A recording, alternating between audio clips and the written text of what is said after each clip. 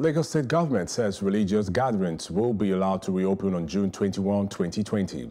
This was disclosed by the state governor, Babajide Sanwo-Olu, on Thursday during a press briefing at the government house, Marina.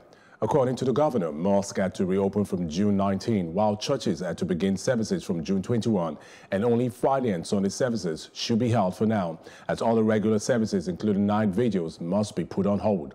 He said there will now be restricted openings of religious houses based on compliance that we've seen and reviewed with the Safety Commission. Sanwo-Olu added that the state will also be advising that persons below the age of 15, because of how well they walk around, should be excused from the places of worship, and citizens that are above the age of 65 should not be allowed into these places of worship.